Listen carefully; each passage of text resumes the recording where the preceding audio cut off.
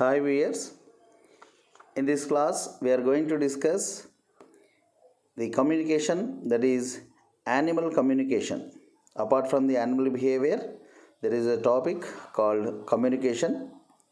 Under this topic we discuss introduction to the topic, definition of the animal communication, signal production, signal transmission, signal reception, causes and benefits of communication, and evaluation of signals.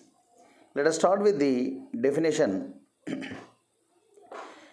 Animal communication is a process by which one animal provides information that the other animals can incorporate into their decision making. The vehicle for the provision of the information is called as a signal. The signal may be a sound, color pattern, posture, movement, electrical discharge, touch, release of an odorant, or some combinations of all these mediums. Animals face daily decisions about how to behave.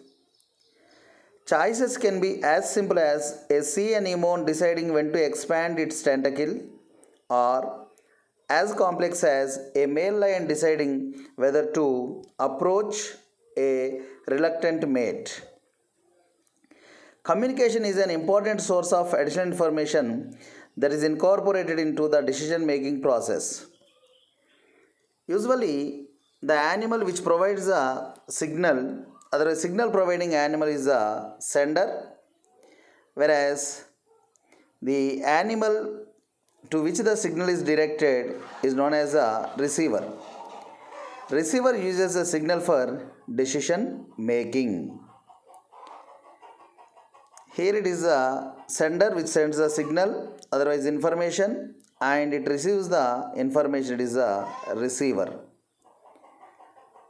The association between alternative signals and alternative circumstances is called as the code.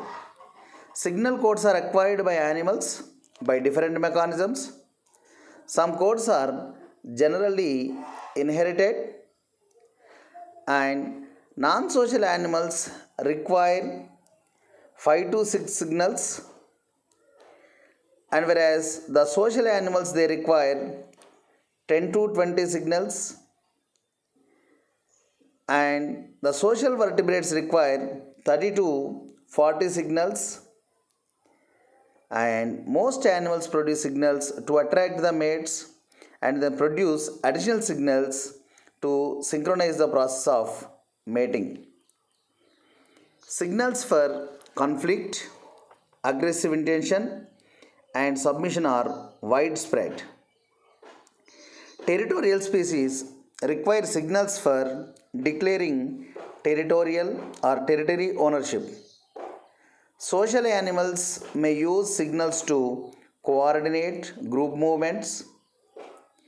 Usually, bats, oilbirds, porpoises, electric fish use the differences in between emitted and received signals to know about the ambient environment. Here, in the image we are looking, wolves are the social animals. They require large repertoire of signals to communicate among themselves. And coming to the signal production, the challenge faced by a sender is the creation of a controlled perturbance of the environment that can be detected and recognized by a receiver. Here there are different modalities of the signals. Usually the signals may be in the form of sound, light, smell, touch, and electric in nature. These all are the modalities of signals. If you come to the sound travels in the form of waves, and thus any sound can characterize by its component frequencies and the physical size of each wave component, that is called as the wavelength. Wavelength of a sound depend upon frequency and the speed of the sound in the propagation medium. The speed of sound is greatest in solids, intermediate in water, and least in air. A given frequency of sound in water has a wavelength 4.5 times longer than the same frequency of air, and the same frequency in a solid can be up to 50 times longer than that in air. Small animals, they tend to communicate with high frequency sounds, and only large animals use low frequency sound signals. Aquatic animals acquire higher frequency signals than do similarly sized terrestrial animals. The lowest frequencies that small insects, frogs, and birds can produce as signals may be many thousands of waves per second. Animal muscles cannot twitch this quickly, which makes sound production challenging. One solution is to use frequency multiplication. For example, if you see the katydids, frogs, bats, and howler monkeys, they have the resonating structures of the sound. The hard-bodied animals drag a comb-like structure over a sharp edge. A single muscle contraction causes the sharp edge to hit successive teeth in the comb, thereby producing a sequence of sound waves. They are called as a stridulation or stridulation.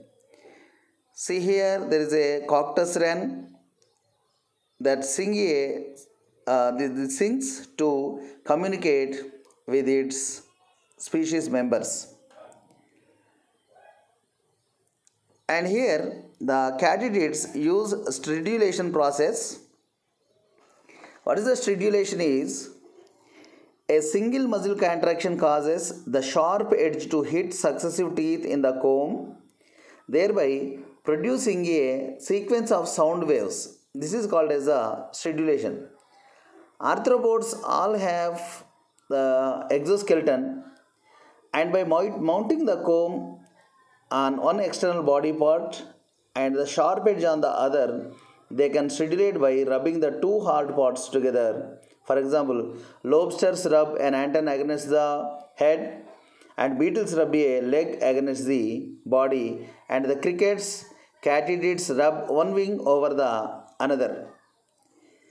There are other techniques for frequency multiplication. For example, terrestrial vertebrates use muscles to force air into and out of their lungs while breathing.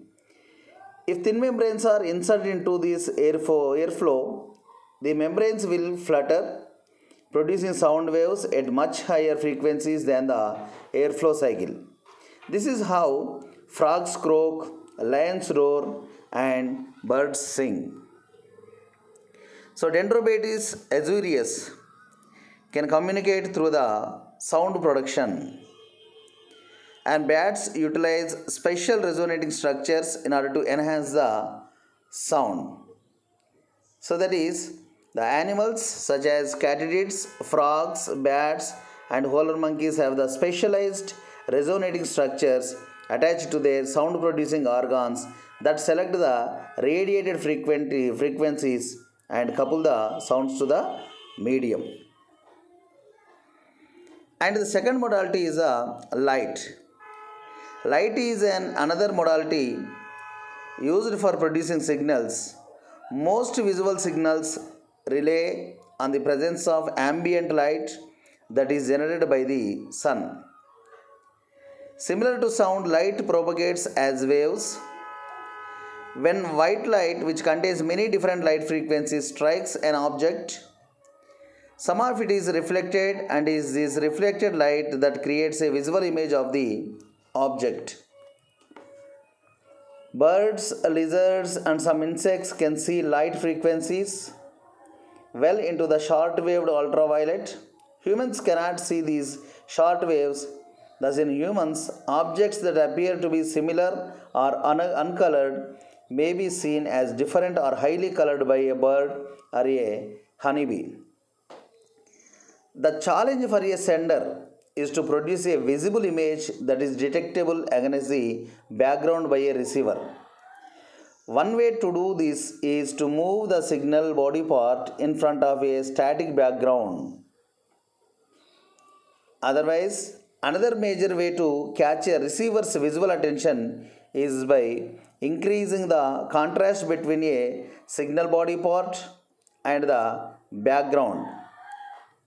Here the different birds, lizards and some insects, they can see the light frequencies which are in ultraviolet, and these are the another examples like the hummingbird and the butterflies.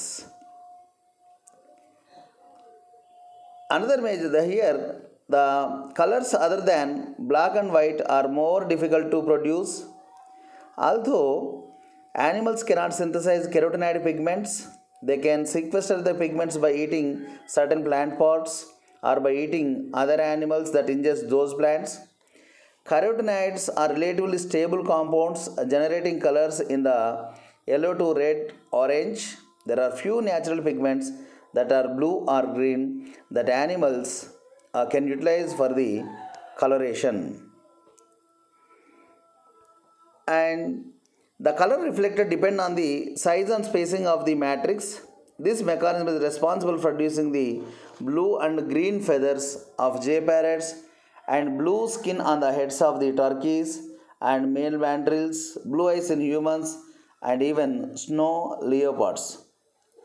The apparent color can change as the sender shifts its position relative to the receiver. These are the iridescent colors seen in many hummingbirds and the butterflies. There is a little ambient light. Animal may have to produce its own light, that is bioluminescence. This ability has evolved in fireflies, ostracod crustaceans, that is mussel shrimps, deep sea squid and marine fish, all of which produce their own light chemically or harbor luminescent symbionts that can produce light for them. In the bioluminescence, those organisms which exhibit bioluminescence, they have an important protein which is called as a luciferin that oxidizes under the catalytic activity of the luciferase enzyme that results in the formation of the cold light. This emission of light by the individual animal, that is known as the bioluminescence. So it is a firefly, Odontocelis enopla. And the third major modality used by most animals, with the exception of many birds, is olfactory signaling. Senders deposit or release chemicals called as pheromones that receivers later detect by smell or taste. Ants are prolific users of chemical communication. Their small bodies contain up to a dozen separate glands, each producing a different chemical compound or mixture of compounds that serves a different social function. Ants use chemical signals to mark their foraging trails, to recruit group members for defense against invaders, to attract mates, to regulate development of different worker castes, to solicit food, and to distinguish colony members from non-members. Many mammalian species employ chemical communication for important social functions such as mate attraction, synchronization of mating, and territory defense. Mammalian glands often produce specialized chemical products, but some species mix various natural body products into a pouch and let bacteria do the work of producing the final pheromone product. The potential for signal diversity is extremely high in chemical communication. Animals often limit the volatility or solubility of pheromones by embedding them in an inert carrier compound that release odorant slowly. This technique is particularly useful for territorial defense. The best example is desert iguanas carry this one step further by using a carrier that does not release odorant until another lizard flicks the carrier with its wet tongue. The small packets of deposited pheromone absorb ultraviolet light and thus appear as black specks to animals that can see in the ultraviolet spectrum, such as iguanas. Iguanas approach the specks and taste them, thereby releasing the pheromones. Other animals accelerate the dispersal of relatively non-volatile scents by spreading them over a tuft of fine hairs, actively spraying them into a medium, or releasing them into strongly flowing wind or water currents and thereby spread. And coming to the fourth modality is the touch sense. Tactile signals involve special patterns of touching, generating persistent eddies in a medium, or the transmission of vibrations through a substrate. Touches during aggressive encounters may provide information about the body size, strength of opponents. Here, the tactile signal involves special patterns of touching, generating the persistent eddies in a medium. And here we are also seeing the substrate borne vibrations in the spider. Arthropods make wide use of tactile, eddy, and substrate signals. For example, aquatic copypods can identify the distinct eddies left by swimming females and trap them for mating. The dance of honeybees are usually performed in a dark area, and attending workers monitor the dancer with their antennae. Similar signal vibrating may also pass through the honeybee comb substrate. Other arthropods attending substrate-borne vibrations include water striders. And the fifth modality is the electrical discharge. Electrical discharges can also be used for signals. Two orders of freshwater fish, the Mormeriformes of Africa and the Gymnotiformes of the Neotropics. It is a Gnathonemus of commonly called as African electrical fish and Gymnotus neotropical electrical fish. Both of them they show nocturnal mode of life, live in muddy water. These fish create an electric field and use distortions induced by nearby objects to navigate and find the food. Not surprising, they also use the same electrical discharges to communicate with each other. And coming to the signal transmission, how they can transmit the signal, otherwise how the senders transmit the signal to the receivers.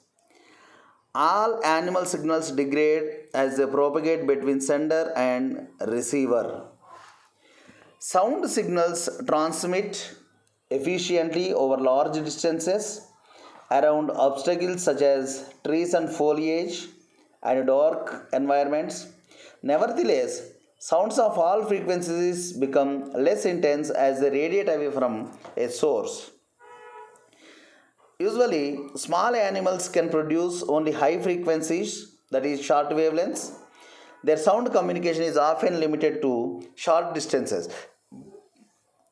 Propagation of sound is complicated when the sender and receiver are close to a boundary. Sound can travel to a receiver by two routes: a direct route along the line connecting sender and receiver, and an indirect route in which the sound bounces off the boundary and up to the receiver. For terrestrial animals, very low frequencies can propagate by third route called as the ground wave if the surface is sufficiently porous. Elephants, which cannot fly or climb, resort to sufficiently low frequencies that they can be detected several kilometers away. Whales also produce low frequencies and move sufficiently far beneath the ocean surface before vocalizing, which enables their signals to be heard hundreds of kilometers away. Humpback whales communicate through low frequency sound waves. Forest birds typically produce long whistle like notes with slow, if any, modulations. And coming to the next one is the visual communication. How the transmission of signals takes place in the visual communication. Light signals also suffer transmission losses. Intervening obstacles such as foliage easily block the straight line propagation of visual signals, and increasingly distance center occupy the decreasing part of a receiver's visual field.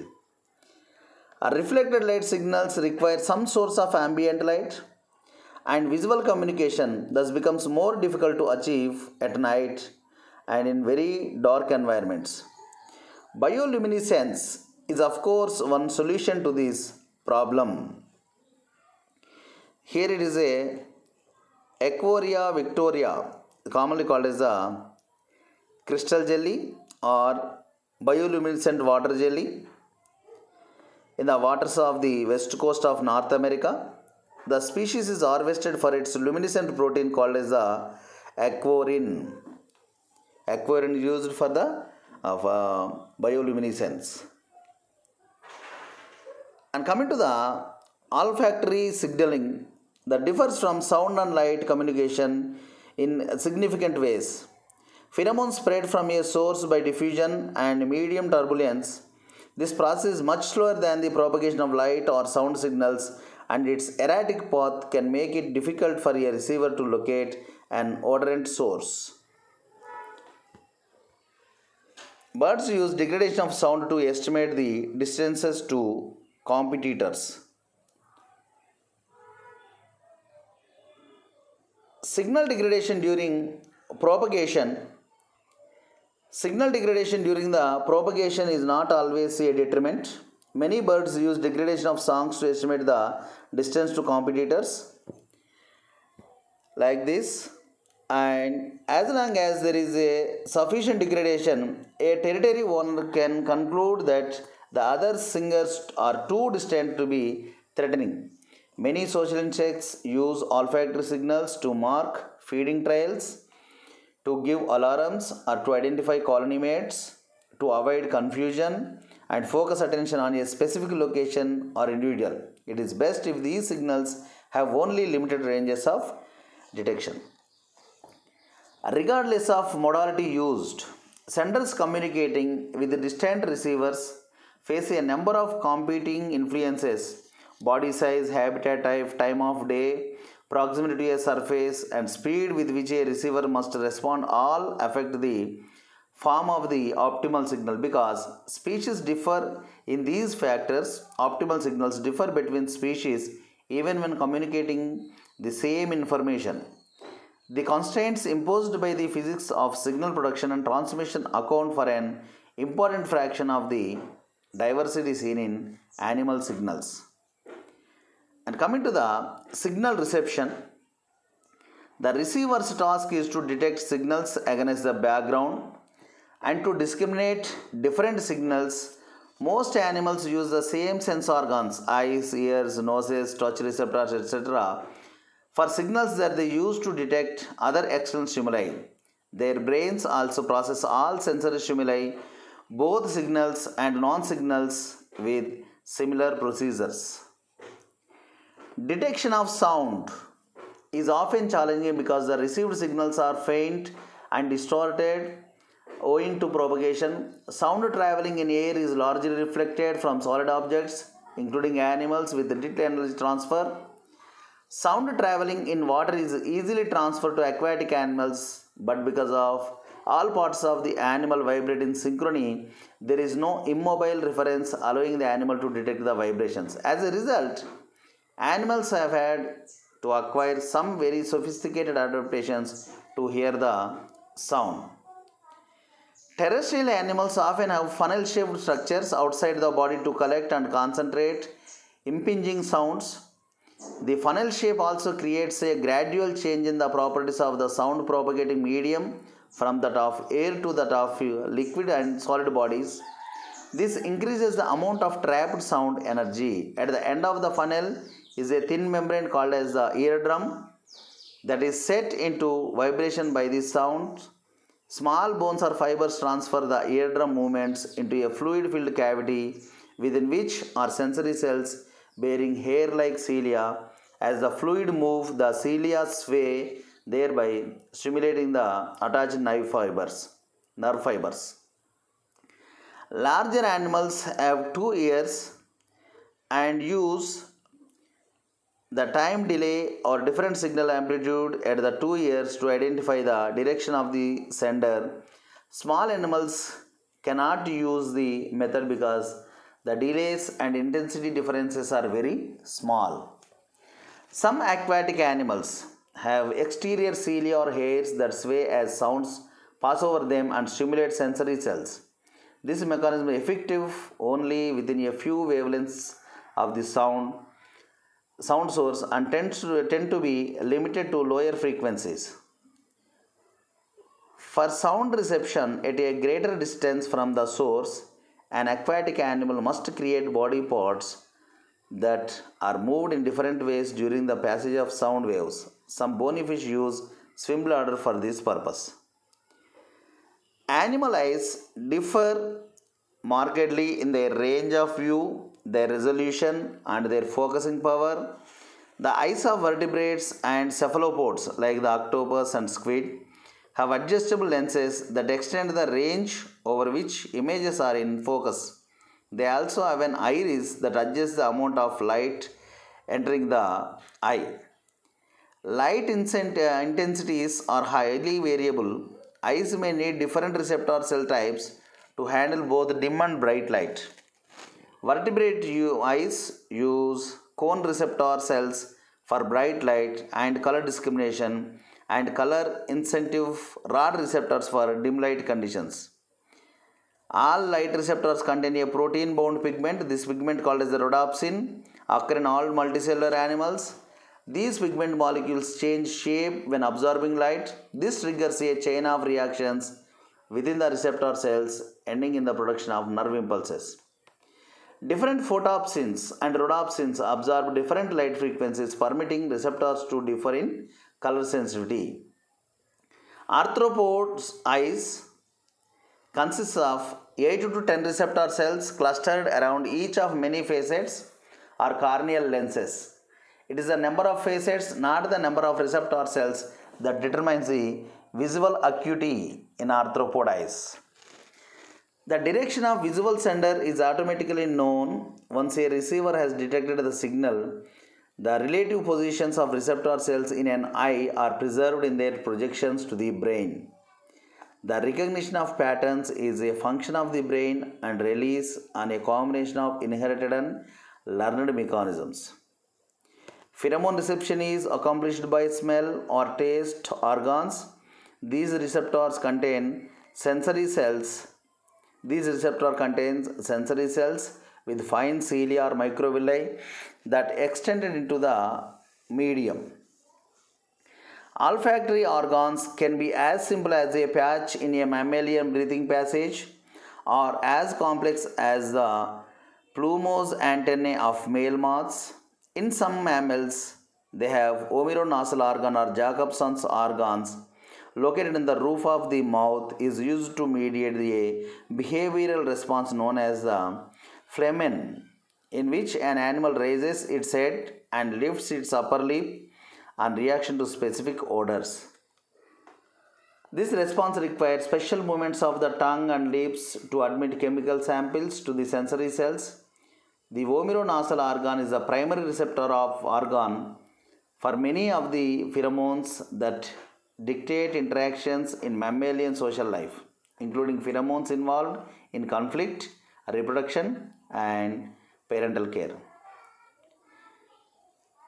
Electroreception appears to have been a widespread sensory ability in primitive fishes, in which it was used to detect muscle and nerve impulses in hidden prey. Modern sharks and rays still use this technique for hunting. Mammaliform and gymnotiform electric fish develop these primitive receptors into sophisticated tuberous organs that are used in social communication. These structures embedded in the fish's skin are encapsulated in ways that make them insensitive to slowly varying electric fields, such as those produced by mussels but responsive to the rapid discharge of other electric fish. Here we are observing hammer-headed sharks, that is Spirna, have electroreceptors, sensitive structures using for hunting the prey. And coming to the costs and benefits of the communication. For both sender and receivers, there are costs associated with engaging in communication. It takes time, energy, and special modifications of sender and receiver organs to communicate.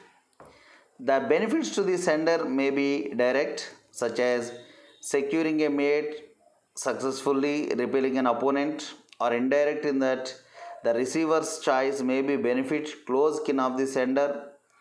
A receiver attends to any source of information that is sufficiently reliable, on average, to enhance the receiver's decision making. The qualifiers sufficiently reliable and on average reflect the fact that senders may not always send perfect information, but the signals may still be useful to receivers.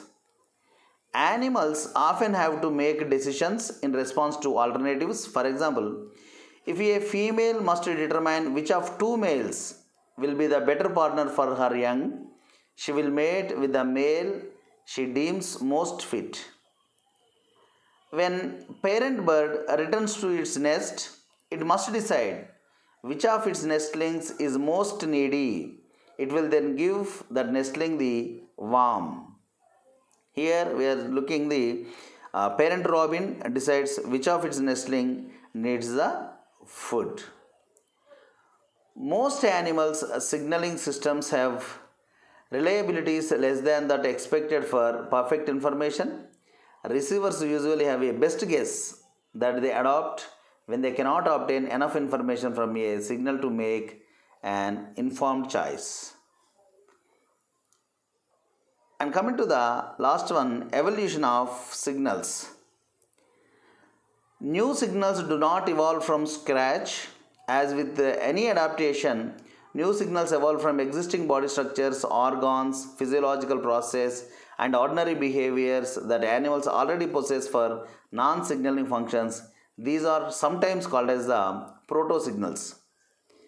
The sender's proto-signals may have been initially poorly associated with the context of interest to the receiver, and the receiver's reception organ may not have been very effective at detecting the proto-signal. However, once such precursors are in place, each party can take advantage of the other, and this can be sufficient to initiate subsequent co-evolution of both signal generation and receptors. And there are historical scenarios for signal evolution fall into two categories. The first one, scenarios emphasizing sender precursor, were a major focus during the early days of ethology in the 1950s and 60s. The Austrian zoologist Konrad Lorenz, who founded the field of ethology, noticed that the courtship displays of many birds appeared to be elaborated versions of simple preening movements, feeding actions, or nest building activities. The second perspective, called sensory drive, emphasized receiver precursors for the evolution of signals and was developed during the 1980s and 90s, spearheaded largely American biologist John Endler. In sensory drive, signals were viewed as new behaviors or structures that exploit existing sensory biases of receivers. With new DNA technology for generating accurate evolutionary trees, scientists have been able to trace the histories of signals and receptors using one or both of these variations.